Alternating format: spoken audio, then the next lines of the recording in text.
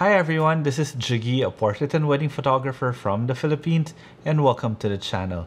So in this video, I'm going to be talking about my latest photography addiction.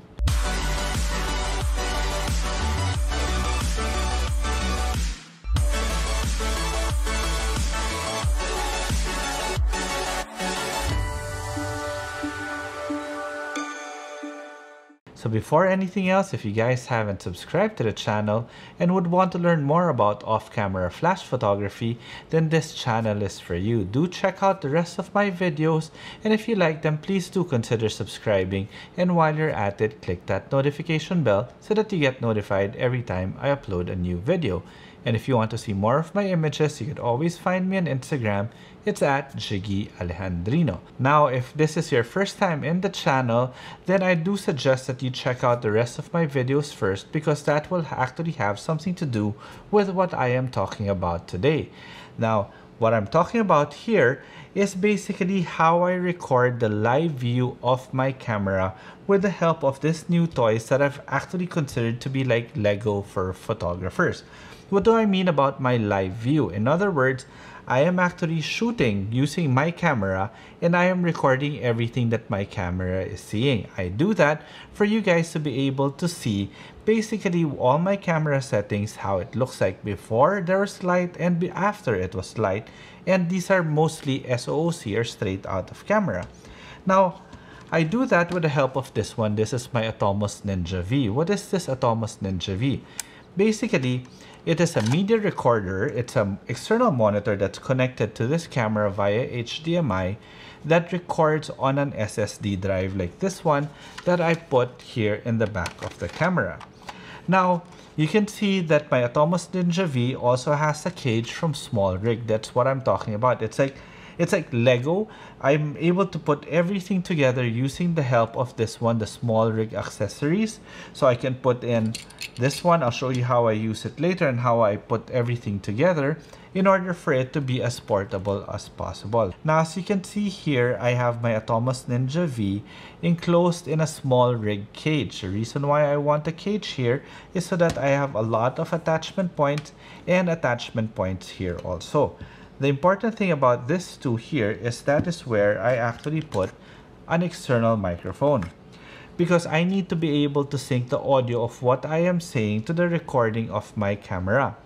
Now, the problem is my camera won't record unless I actually set it on video mode. But obviously, since I am shooting photos, it is not on video mode. Therefore, there is no audio signal that's coming out, and it's being recorded here in my Atomos. So it's going to be a very difficult time for me to be able to sync it.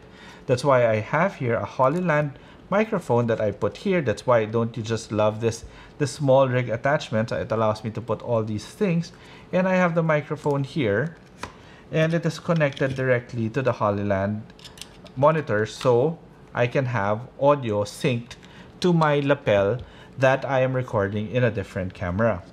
So with this one, I actually attach another one here. This is a tilting bracket, also from Smallrig. And it's a hot shoe mount that allows me to tilt the monitor to whatever direction that I want. It's a tilt and swivel attachment.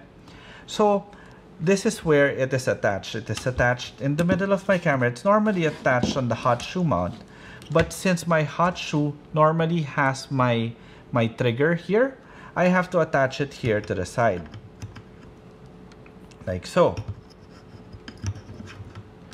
So when it's attached here, I can now swivel the monitor or tilt it back depending on how I need it to be.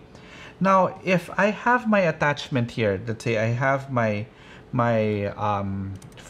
trigger here, I also have the option to use these things. This is like basically like a ball head, a dual ball head that can attach directly to the bottom of my Atomos. That's why it's essential that I have the Smallrig cage here so that I can attach multiple attachments like this one, multiple accessories. I can use this one and attach them here, and basically have another way of just articulating the screen to where I want it to go. Like I can move it forward like that, so that the weight is evenly distributed in front. There we go. Then I also have a smaller version of this one. So in case that I don't want to use this bulky one, I can always just use this one. See? It's like Lego for photographers. To be honest, you might say as a pure photographer, you might not need any of these things. The Smallrig things were actually built for video. But right now, a photographer is more or less a hybrid photographer already. We do content creation, we do videos once in a while. And this Smallrig cage really does help a lot. You can see I have other attachments here also. I have a base plate here also that attaches to my tripod so that I can shoot vertically. I also have another base plate here so I can shoot horizontally. So these are also from Smallrig and it's attached to the cage so that it's very easy for me to do vertical shooting. Okay, so that's basically how I record my live view. I use my Atomos Ninja V and it's connected via HDMI here to my camera. And basically the heart and soul of everything is really all these little things from Smallrig that allows me to really just play around and attach everything to the camera.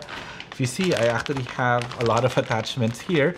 I'm gonna get a case for this one of these days because I'm actually getting more and more stuff from this company. It's actually very addicting. That's why I call it my latest addiction, because it's not just my shooting camera that has a cage. Also, my cameras that shoot the videos have cages in it so that it's easy for me to mount the mics, or if I need to mount an external transmitter. There's just so many options that this cage allows you to do with all the accessories that Smallrig is selling. Okay, so don't forget, there are more videos in the channel to see how I actually use this whenever I am teaching one light photography or speed light photography or just lighting in general. So if you enjoyed that or if you enjoyed this video, please do consider subscribing to the channel, and while you're at it, click that notification bell so that you get notified every time I upload a new video.